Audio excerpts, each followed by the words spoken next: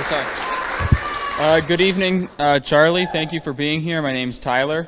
And, you know, a big thing about your tour tonight was exposing critical racism. And, you know, by law, there's no separate laws for people of different races. We're all created equal in the name of God. But I would ask you, do you believe there is any evidence of systemic racism in this country? Absolutely not, no.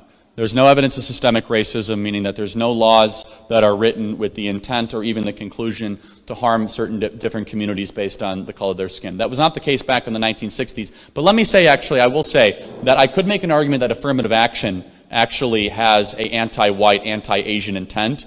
But I don't think that was, maybe that was your question, maybe it wasn't. But yeah, that's usually not where people go with that. I'm happy to explain that at a different time. But look, here's where they always go to. Just because there's disparities does not mean there's discrimination.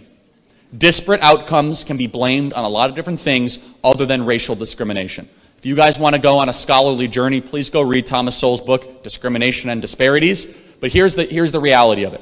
If you get married before you have kids, you get a job, any job, and you graduate from high school and don't commit crimes and you're not totally reckless with money, regardless of skin color, you can succeed in this country. We've done a pretty good job of preserving and maintaining that. A black child that is raised with a mother and father in the home is far more likely to succeed based on all independent metrics than a white child that's raised by a single mother. Not attacking single mothers, it's just an added pressure, it's harder, it's objectively true. And so the question is, why are we not having a concerted campaign to put black fathers back in the home, where 77% of children, black children in America in certain cities and 70% nationwide are being raised without a stable father in the home?